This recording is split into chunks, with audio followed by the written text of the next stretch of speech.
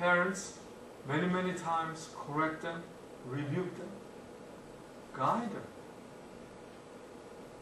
Not because they're hating or they're just tired of raising kids.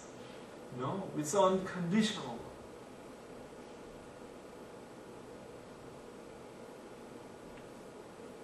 You know, have you seen other parents rebuke other children?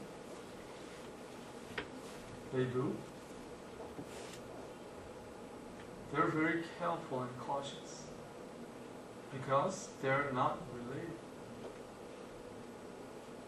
It's the same idea and same way. God and us are tied because He is our Daddy. Dada. That's why He wants to discipline His own children. So through the process of discipline, she understands. She now comprehended much more of the cross and the resurrection of life. Okay, go down here. Yeah. So verse 8, come down with me from Lebanon. So the first point is, he wants to go through all the hardships. But it is not our own power and beyond our capability to go through. That's why those hardship and difficulties would come to our lives. God is going to be with us.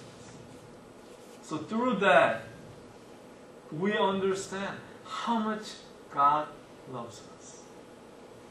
So no matter what, no matter under what circumstances, God never leaves us. God is always with us and watch over us. So it depends on how we respond to Him. Whether we respond to Him promptly or maybe 24 hours later. But God is still there. God is patient God. He just waited quietly for us to react, respond, give ourselves to Him. So in order for us to endure those hardships, God wants us to grow spiritually. So we come to verse 8. God says, come with me from Lebanon. So God demands from His own children two things. Number one, I already mentioned. He asks His children to rise up out of their circumstances. Secondly, He asks His children to go along with Him in His circumstance. Not our own circumstance. But He wants us to get out of our circumstance. Whatever we have, whatever under the circumstances we are in, God says, come out of it. Come with me. Come into my circumstances. See, what's the difference? We believe Jesus Christ. That's why we come to church. But that's the one thing. Another thing is what? When we go out of the church, we want to live on our own perspective. Because of what? Fear of man's eyes. We want to compromise. We know we receive this grace through the knowledge. We have a full of knowledge in our head. Why Jesus came down to this world. And to die for us. To give us eternal life.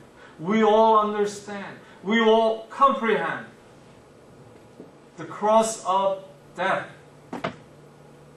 But as we go out, when we go back to normal life, we just forget about it.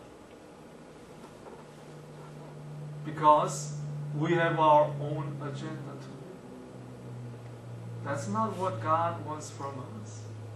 Once we became His children, He wants to live, us to live on His agenda, on His perspective. That's the only way God can reveal His power and love, grace through us. God says, come out of your circumstances and come along with me. You know, Lebanon is just a figurative language, as I mentioned. Where is Lebanon? Anybody knows?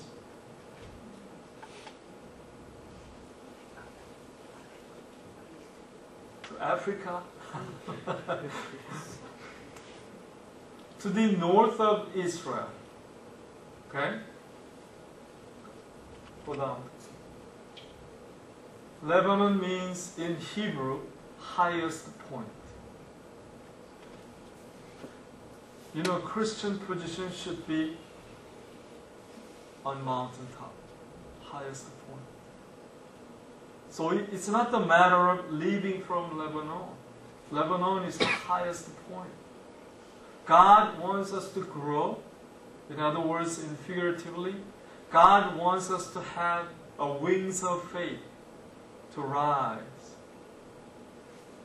higher. And then look down to the earth, what is going on. See, when we go up to the mountain, what we can see? The top of the world, Laguna Beach. Wow, it's so 300 degrees open, right? In front of me is oceans. When I turn, what is it? Canyon and mountain. Wildflowers. You can see everything. See, God wants us to grow up to that point, highest point. You know the manna? Confirmation or truth. Here, verse 8. It relates to the word amen. So be it. Yes, Lord. The way we say amen is so be it. Yes, I agree with you. You're right. That's the meaning of Hebrew. Truth. Okay? Later I'll show you. Sinner. Armor given by the Holy Spirit. This is all the mountaintop. Hermon. Destruction. Victory of cross. Jesus Christ. He was crucified on the cross and He rose from the dead. And He defeated the power of the dead. That's what it meant. Hermon. Okay, let's turn to Ephesians chapter 6.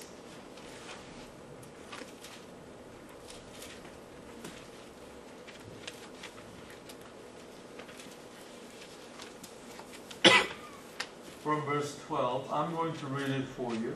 We are not fighting against flesh and blood enemies, but against evil rulers and authorities of the unseen world, against mighty powers in this dark world, and against evil spirits in the heavenly places. Verse 13, therefore, put on every piece of God's armor, so you will be able to resist the enemy in the time of evil.